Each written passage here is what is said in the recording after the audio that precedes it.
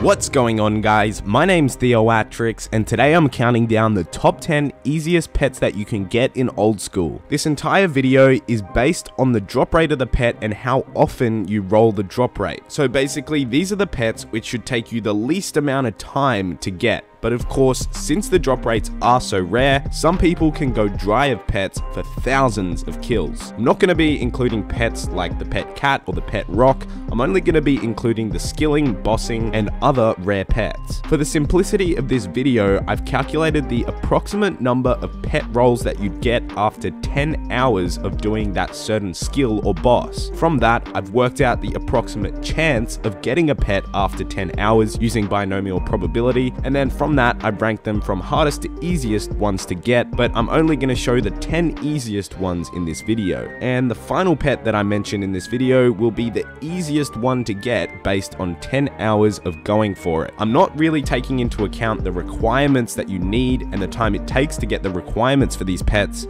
I'm mainly just talking about 10 hours of grinding out trying to get that pet. Coming in at the number 10 spot, we have the Jad pet. And with a very high range level and a good setup, some people can do sub 30-minute Jad runs. There is around an 11% chance that you'll get a pet after 10 hours of doing the fight caves. You can also then go and hand in your fire capes for an extra chance at the pet, and you have a 19.55% chance of getting a pet after 10 hours of killing and then handing in the fire capes. The thing about Jad though is you don't really make a lot of money while you're killing Jad, so it's more recommended just to kill Jad when you have a Slayer task so that you get the Slayer XP reward as well. Number 9 on the top 10 easiest pets to get is the Hell Puppy. And once you get the hang of Cerberus, it's possible to get over 35 kills per hour. Doing 10 hours straight of Cerberus, you'd have an 11.9% chance of getting the Hell Puppy as a pet. At the same time, Cerberus makes a lot of money per hour. It does require 91 Slayer, but once you start hitting those crystal drops, you'll be making well over 2 mil per hour. The gear setup for Cerberus is quite a high requirement and you need a lot of money in order to afford the whole setup, but the Hell Puppy isn't the easiest Slayer pet to get. There's a few easier ones that I'll talk about a bit further on.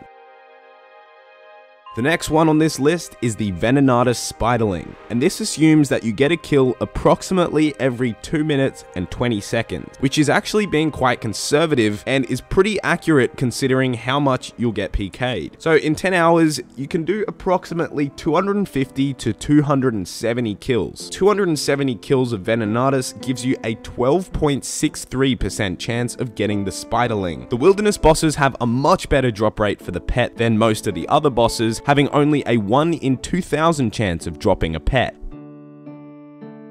The next one on this list is Skotizo, and I've made a video in the past about farming Skotizo totems, and I've calculated this one based on 1.1 Skotizo kills per hour, which is being pretty conservative considering sometimes you can get a full totem in under half an hour. If you'd like to learn how to farm your Skotizo totems, I've put a link to that video in the description, but if you were to do 1.1 Skotizo kills per hour, making 11 in 10 hours, you'd have a 15.68% chance of landing the Skotizo pet. Some people will do more than 1.1 Skotizo kills per hour, but I wouldn't really suggest going out of your way just to get the Skotizo pet. You will make a bit of money, but in terms of XP and efficiency, it isn't really worth your time.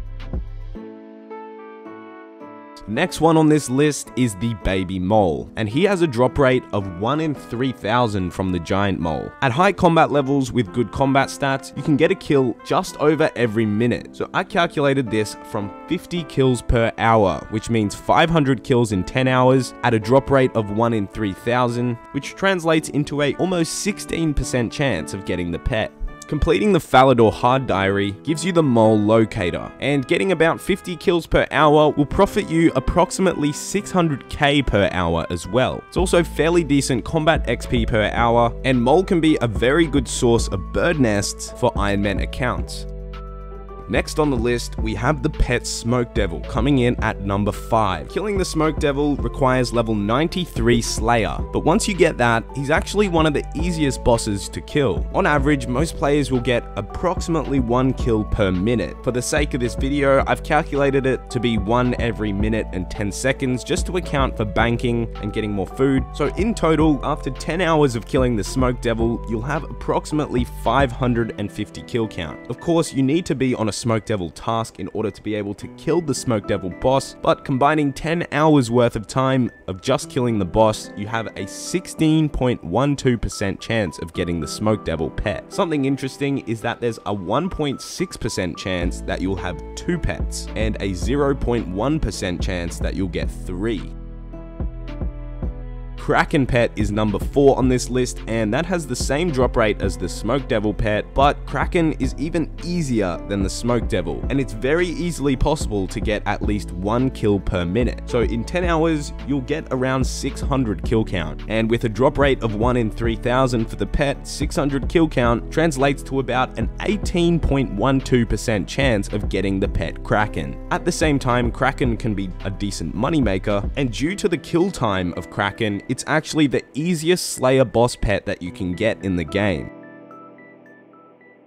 Number 3 on this list may come as a surprise to some of you guys, and number 3 is Scorpia. Scorpia drops a pet at a rate of 1 in 2,000, and similar to Kraken, Scorpia is very easy to kill and solo. It's possible to do 1 kill per minute at Scorpia, with approximately 600 kill count after 10 hours. Obviously, there will be some PKs there sometimes, so that number may drop a bit, but it still puts it at the number 3 spot. There's a 22% chance of getting 1 pet, a 3% chance of getting 2, which combines to a total of a 25.9% chance of getting the pet after 10 hours of killing Scorpia. So there's over a 1 in 4 chance that you'll get the Scorpia pet after 10 hours. Along with that, Scorpia drops some valuable shard drops as well, so you'll definitely make a lot of money at the same time as going for the pet. In a duo at Scorpia, you can get kills in about 30 seconds, so even coming to Scorpia in a duo would still result in you getting around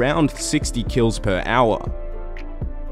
At the number 2 spot, we have the pet Chaos Elemental. And killing the Chaos Fanatic, it's easily possible to get a kill per minute there as well. So in 600 kills after 10 hours, you'll have a 44.8% chance of getting the pet, since the drop rate is only 1 in 1,000. You actually have around a 10% chance of getting 2 pets in 10 hours, so there's quite a good chance of getting a pet. But killing the Chaos Elemental itself gives a far better drop rate of 1 in 300 for the pet, and it's possible to get 20 kills per hour at the Chaos Elemental, sometimes even more kills per hour. From 200 kills, so from 10 hours, you'll have a 48.24% chance of getting the pet. Using the Twisted Bow at the Chaos Elemental, you can easily get 30 to 40 kills per hour, and that would make this pet at the number 1 spot, but since T-bows are ridiculously expensive, not everyone has one.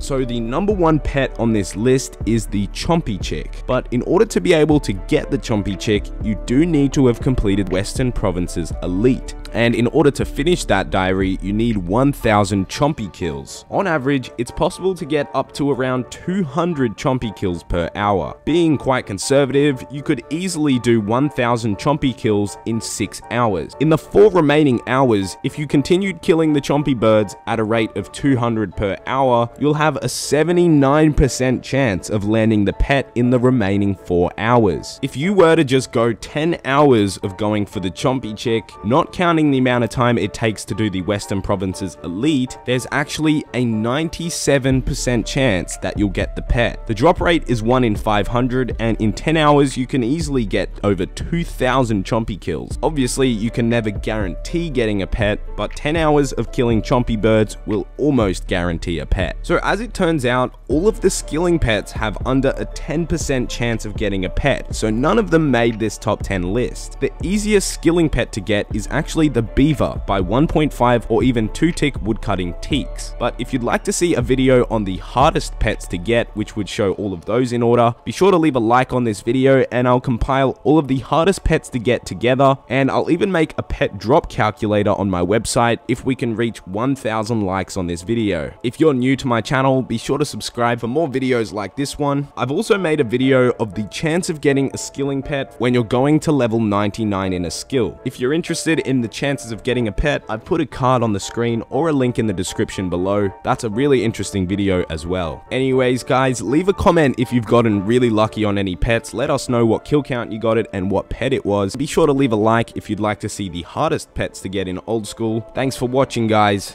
and I'll see you next time.